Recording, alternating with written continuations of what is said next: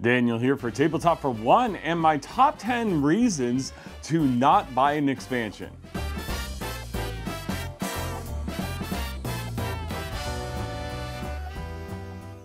Now we live in this great age of board gaming when there are Kickstarters that come with these all-ins with so many expansions, where we have living card games that you can keep expanding ad infinitum, and all sorts of ways to spend our money on the games we have. But I'm going to offer you today 10 reasons not to buy an expansion for your games. Now, it should go without saying that you should always research an expansion before you buy it. And of course, if you have disposable income and plenty of space, some of these reasons will not resonate with you. However, I think most of you are in the same boat as me, is where I have to consider a lot of things when I buy an expansion. And so on to the list, the number 10 reason not to back an expansion is because it may not be designed by the same designer as the main game. Or let me qualify that and say it may be designed with a team of designers that includes the main designer, but it may still be very well different than the spirit of the game that it was originally designed. And so the first game that comes to mind is a game called Caverna. Now Caverna has two expansions, and this is the Frantic Fiends expansion. And so the Frantic Fiends expansion, while I personally enjoy it myself, I had to realize the fact that it's designed, yes, by Uwe Rosenberg, but it's got a team of designers that put a spin on it differently than I think a lot of people expected. And so it's one of his lowest ranked expansions. I think it's below a 7 on Board Game Geek. And a lot of people say just skip it entirely. And so I think if I had done a little more research and realized that it's not designed solely by Uwe Rosenberg, who I highly recommend as a designer, then I might have not picked up this expansion and been okay without it. Granted, I still enjoy it. It's just not what you expect when you expect an Uwe Rosenberg design. And so this happens every now and then, where a publisher will have an expansion designed by somebody else other than the main designer, and sometimes not even endorsed by the main designer. And so we'll go on to number 9. And number 9 is you're not missing out. Really, you're not missing out on an expansion. See, if you enjoy the base game and you've played the base game, you may not need to expand it at all. But what the companies will try and tell you is that you got to get this now or you're going to miss out. It's got all these flashy new things. It's going to give you all these extra, characters or components or whatever. It's going to expand your gameplay, but you may not even have experienced the game. We'll talk about that later. But I want to tell you, don't buy into the fact that you are missing out if you don't order this expansion that nobody has ever played, So be wary of that. And one of the big companies that does that is Come On Games. Now, bear in mind, I love Come On Games. I have Bloodborne, I have Marvel United, and I have several others. I love Come On Games. I love the content that they give you. But what they'll tell you is that you're going to miss out if you don't buy this edition. See, the Kickstarter edition of Marvel United X-Men came with some extra characters, came with the extra bosses and I think an extra Storm character. And so if you didn't buy it or, order it with the Kickstarter, you would miss out on those characters. You'd still get everything else that came with the game, but you would miss out on those characters. And so that's what, that's part of the exclusive content. Again, I'll go into exclusive content more in detail, but the publishers will prey on that, limited quantities. You got to order it now or it's going to sell out. This game is hot, whatever it is, they're going to try and tell you you are missing out. And so don't buy into that. Just don't look at that. Don't let the publishers tell you that that's the reason to buy the expansion, because really they're just trying to get you to spend money. It has nothing to do with whether it fulfills some sort of need or desire or, prevents you from missing out. That's what they're preying on, but really they're just trying to make money. So don't fall into that trap. And with that, let's go on to number 8. Now, when you buy an expansion, sometimes it won't fit in the box. And that may be a problem, especially if you have a finite amount of space in your board game area. I'm coming up to that point where I'm at critical mass. I've had to find space in my collection for the board games that I've received because I've run out of space. And so one of the games that notoriously does that is Clinic. Look at all this. This is Clinic expansions 1, 2, 3, 4, and 5, and 6, maybe. I'm not sure. I'm not sure how many I have at this point. I had to condense them down, but even then, I've got some of the expansions in the main box, some of the expansions in the first extension, and some of the expansions in the second extension. There's just not enough room, and these boxes are full to the max. Like, you can't press down on this lid because it's full to the lid. And so, unfortunately, there's just so much content, and we'll get to like actually being able to play all that content in another point later. But the fact that I can't fit all this in this expansion or even in the main box means that this is taking up that much shelf space, which is shelf space for other games that I could be buying instead. And so you really have to take into consideration, will it actually fit in the main box? And I have to tell you, buying a new big box from the publisher to fit everything is not a solution. Yes, it keeps it organized, it keeps it all in one place, but it doesn't give you any more space and likely gives you even less space. So, do bear in mind that not all expansions fit in the box, so do your research and make sure that they do. But yeah, Clinic is one example, Marvel United is another example, so is Caverna. The Caverna stuff doesn't fit in the box either. And so, yeah, that's a lot of space that you're not going to get back because it just takes up that much space. So do bear that in mind. Keep it into consideration when you're buying an expansion. And, maybe it's just not worth it to buy that expansion because it won't fit. All right, and so we're moving on to number 7. And number 7 is be aware that some expansions add complexity to the game. Now, Teotihuacan, the expansion for it fits in the box, so thankfully. Actually, multiple expansions will fit in this box. But fitting in the box is not the issue. It's whether it extends the complexity of the game, makes it more complicated, makes it take more time to play the game. And that may be an issue for you. It often is an issue for me. I don't like it when expansions make games more complex. It just often means, like I said, it takes more time to play the game. It means additional rules that you have to cover. Sometimes it's just too much. And so, there have been times where I bought an expansion because I didn't do the research to find out that it adds complexity, only to not play with that expansion. Just because it just adds too much to it. While an expansion may sound cool, may sound fun, and has more content, it may just take up too much of your extra brain power to play the game, and you may lose enjoyment of the game. All right, so for number 6, we're going to talk about how expansions are more of the same, and that can be good or bad. So you do have to keep in mind that a lot of expansions only extend the content, but really the content is adjacent content, meaning that it's similar content to what you already have. Is it enough? Is it more than enough to be different, that you enjoy it more, that it expands your replayability? Or is it replayability for the sake of replayability? And so a big one on that is Sleeping Gods. Sleeping Gods is a great game. I love this game. I've played it quite a bit. And I play it solo, so I operate all 9 characters. I know some people don't like operating all 9 characters, but I do. I enjoy this game, and there's a lot of content in the main box.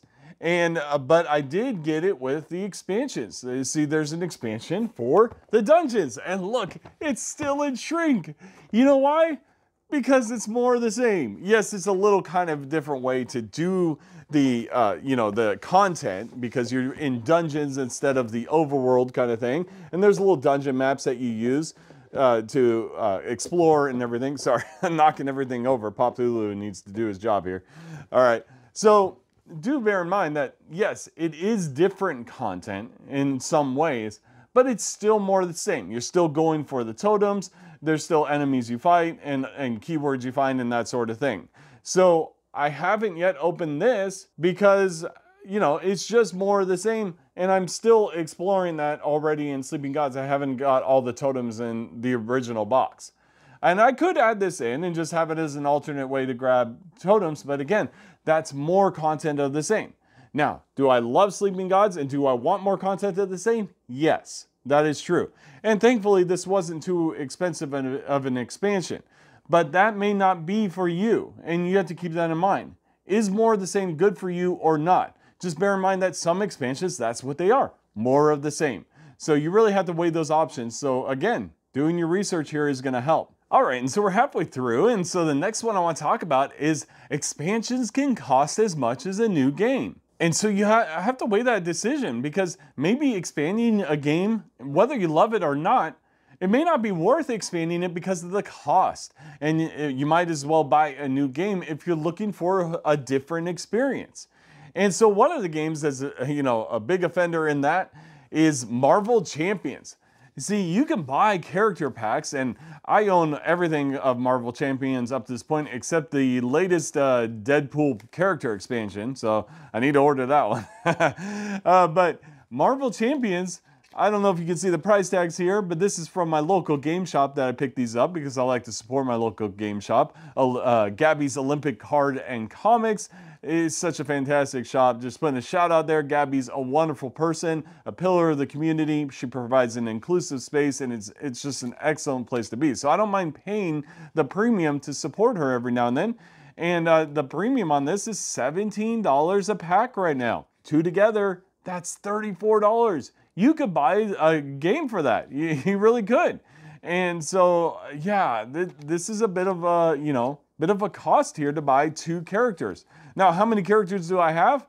I have all of them, which means I have dozens of characters. And have I played them all? No, I haven't. Well, obviously, I haven't even opened these. So I haven't played all these characters. And so, you have to realize, is it worth spending that money to just have it sit there? And, maybe get to it eventually. Now, Gambit's one of my favorite X-Men, so, I mean, I'm gonna play Gambit. But it's been sitting there for a month or so, and it hasn't been played. Could I have bought a different game and maybe, use that instead? Of course, maybe that would go unplayed as well. But just realize that if you're wanting a different experience, then maybe buying a different game is the answer to that instead of adding more of the same. So a lot of these points kind of run together, but just be aware that you could have the option of buying a whole nother game. All right, so with this next point, I'm gonna ruffle some feathers here. So the next point here is number 4, the expansion is not essential. Okay, people will tell you sometimes that an expansion is essential. And the biggest offender of that is Terraforming Mars. See, people will tell you that you should not buy this game unless you get the Prelude expansion with it. All right, so there's a couple things I'm gonna say to that. I don't think that Prelude is essential. I rarely use Prelude. I own it, and I rarely use it. I bought it because people said it was essential. It jumpstarts the game, but I enjoy that process of building my engine. So I don't use it. I think I've used it probably 5% of my total plays, and I played this game 100 times. So yeah, I just don't use it. But on top of that, if an expansion is essential, you have to ask the question, why wasn't it included in the game? It should be included in the base game if it's essential to make the game work. Or if a game is broken, not Terraforming Mars is not broken, but if a game is broken and requires an expansion to fix it, so is it worth giving them more money to fix a game that should have already been, ready to go with the base game? And I'm telling you, no, don't do it. Just stay away from it, because you don't need to give the publisher more money if their game isn't already self-contained, good to go. It shouldn't have an essential expansion. But in the case of Terraforming Mars, I'm sorry, Prelude is not essential. If it was, it should have been included. And if it is, like if you can objectively say it is, you shouldn't even buy this game then, because it should be included with the game. You shouldn't be giving more money to the publisher to make their game work. So definitely be aware of people saying that expansions are essential to a game, then avoid the game. Don't buy the game. I say that as Terraforming Mars is my number 4 favorite game of all time. If you think that Prelude is essential for it, then don't buy this game, because I don't think that you should spend extra money on it to make it work. All right, so for number 3, we're going back to the Kickstarter idea of exclusive content. See, on Kickstarter, there's tons of exclusive content. Sometimes at convention, there's exclusive content that you can get. And a big offender again for that is CMON Games. And I'm bringing up Marvel United once again. Now, this is the stretch goals. All right, this is the stretch goal box. It contains, I don't know how many miniatures. Just look at the back of this box here. There's that many miniatures in it, okay? This is all exclusive content, exclusive stretch goal stuff that you can only get if you had backed the game or you buy it in the secondary market, which I'll come to in a minute. Now here's the thing. If it's exclusive, then it's not essential. And if it's not essential, then you don't need it. Now, do I like this? Yes. I very much like having this content, but the cost of it is huge. Now, if you don't know, come on, they have a Kickstarter going on right now for DC Zombicide. Deceased is what it's called. And I'm not backing it right now. I'm not backing any Kickstarters right now. But Deceased is $130 for the base game, and it's going to be almost $100 to ship the game. Do you know why? It's because, well, yes, shipping costs have gone up, but Come On charges you for their stretch goal stuff in the shipping cost. Now, they don't say that, but I'm telling you, there's no other reason for the shipping cost to be as high as it is. Because they give you a big box like this of extra content that's stretch goals, that's exclusive, that they're gonna charge you for it. And so it doubles the cost of the pledge, basically. So instead of $130, you're gonna be paying over $200 for the base pledge to get all these stretch goals. And like I said, it might be worth it, but just be aware that this stuff isn't essential.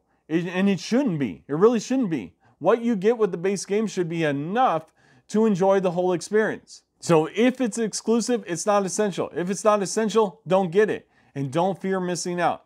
Really, if you want it later, you can always buy it in the secondary market. It might cost a little extra, but it'll be better to have played the game to know if you want that. And we'll talk about whether you've played the game later on. So yeah. I don't recommend going down this road of buying exclusive content just because it's exclusive. All right, we're at number 2, and this one's gonna be different. See, I'm gonna tell you, make your own expansion content for your games. And you'll be like, no, I can't do that. Yeah, you can. You can make your own content. One of the easiest ways is to make scenarios for your games. Just make special goals that you have to accomplish during your game that'll change every time you play the game, and that'll provide a challenging experience. You know, there are plenty of times that publishers will publish scenarios in some sort of expansion box that you have to buy in order to get them. One of those is Empires of the North. They published an expansion, a campaign mode. Turns out, I hear it wasn't that great, but they published one that you had to buy to get that expansion. Here's the thing, make your own. You can make your own scenarios, but one big one that you can do is you can make your own for Tesseract. Now, bear in mind, this is a review copy of the game, all right? So bear in mind my opinion of this game, which is very high, is biased by the fact that I received a review copy. But in Tesseract, I talked about in my first impressions that you should expand this game, or the publisher should expand this game. However, you can do it on your own. See, the way I talked about making an expansion for Tesseract is you change the containment cube board to a different layout. Maybe have some priorities or change what numbers are going to be used for containment. Maybe it's not 1 through 6 of every color. Maybe it's you've got to go through this path of containment in order to contain the cubes. You have to contain them in a specific order rather than a freeform order. You could make that on Google Sheets, on an Excel spreadsheet. It doesn't even have to be, any fancy graphics. You could just make a bunch of cubes in a grid order, however you want, on Excel, and put numbers in them to indicate what number value of the cubes to accomplish, and do it that way. It's free. It really is. It's just going to be the cost of your time, which shouldn't be much, and the cost of printing it out. And assuming you have a printer, that's not going to cost much, or if you have to go to a local printer, we're talking 25 cents. That is a way to not only save money, but be able to do it yourself, and it's very creative. On top of that, it's something to be proud of, and then you can publish it on BGG and share it with the community, because our community is a community of great people who contribute to the community. There's a lot of people who make fan-made automas. There's some people who make fan-made content. One of them is Andrew Platt. He makes player aids for a lot of the games. And I think he's done one for Nucleum. Some of the other games like Taiwan Tensuyu maybe, I'm not sure, but he's done some for a lot of the games where he does these solo player aids that are very helpful to the solo community. You could be that kind of person that does that. And I highly encourage you to do so. Save your money on buying expansions, make your own expansions, and share it with everybody else so everybody can enjoy in that. And we all share in the enjoyment together. All right, so I kind of went off on a rabbit trail there. Let's come on back to buying an expansion or not buying an expansion. All right, so now we're going to talk about the #1 reason not to buy an expansion. You haven't played the base game, or you haven't played it enough. See, I have Warfighter World War II. Let's see where I can put it here. I'm running out of room here. All right, I have Warfighter World War II here, and I did a tutorial solo playthrough for it. But here's the thing, I haven't even touched the majority of the expansions. See, look at all these expansions. These are decks of cards, all right, of locations, missions, objectives, soldiers, items, equipment, all sorts of things that I have not touched. I have even more of these that are still wrapped up, that are used for this warfighter and for the Mediterranean warfighter, and I just haven't touched them. I haven't had the time. And here's the fact that, like, this is just money sitting there, not being used. Will I get to them? Yes. But here's the fact, did I need to buy them ahead of time? Probably not, because I haven't played the base game enough to even cover all the base game content. And so I have expansions here that I'm not using, that's just taking up space. They won't even fit in the main box. For goodness sake, you need this big old Warfighter chest box to fit all the stuff together. And so you're talking about taking up even more space for content that you may not get to in a very long time. And now Warfighter World War II is my #2 favorite game of all time, and I should be playing it more often. But the fact is I do this time for this channel, and I spend a lot of time on the channel that I don't play the games I want to play all the time. So, you know, just be wary of buying expansions for games you haven't played yet or played through enough. And that goes for Kickstarters, because Kickstarters want you to go with the all-in. They want you to buy the expansions. They want you to buy the Kickstarter exclusives. They want you to get all this extra stuff. They want you to spend $400 or even $1,000. I saw there was a $1,000 pledge for something. I even think that the new Tenares Adventures pledge, which I didn't back the latest Tenares, by the way. You know, I decided to skip the extra content and the new rule books and all that stuff. I skipped it, even though Tenares Adventures is my #1 favorite dungeon crawler. So, you know, I just realized that I have enough stuff. I have enough content. I don't need to add more to it. But yeah, that Tenares Adventures, the all-in, is $1,000. Goodness gracious, $1,000.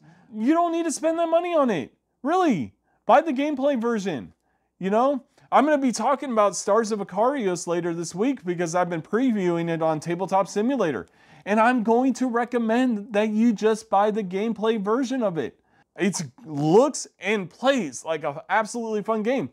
But if you don't, you know, if you haven't played the base game, then only buy the base game gameplay version of it. Not even the miniatures. Just go with the base level because you don't need all that extra content. I don't need all that extra content. Sorry, I'm not trying to tell you what to do. I'm just trying to be, you know, help you be aware of falling into that trap of buying expansions for games you haven't played and don't even know if you like. You know, just wait.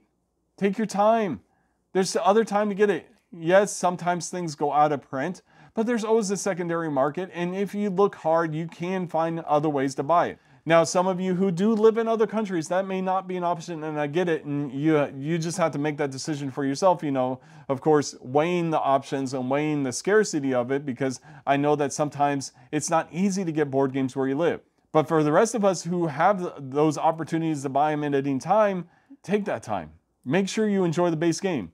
Make sure that it's something you want to invest in. Make sure that you really want to spend extra time, extra space, extra money, extra everything to get those extra expansions, especially since you may not play them. And so there you go. That was my top 10 reasons not to buy an expansion. Again, I'm not trying to tell you what to do. You do whatever you'd like to do with your money and your time and space. I just hope that I gave you some good ideas, though, different ways to think about when you buy an expansion and whether or not it's a good idea. I'm not a good example of that. I've bought expansions that I have not played, that sit on the shelf for months, and I don't know when I'm going to get to them. So I'm not a good example of that. And I really should play the games more often or buy less expansions. That's just the way I should. And that's kind of why I stopped backing Kickstarters. I'm going to talk about that in a later video, but I'm not backing Kickstarters anymore. There's just too much that I have coming in, and I have too many games to play and not enough time. But that's for a video for another time. Let me know in the comments below how wrong I am about buying expansions. Let me know. I'm so glad you joined me tonight, and I thank you very much for watching Tabletop for One, and have a great night.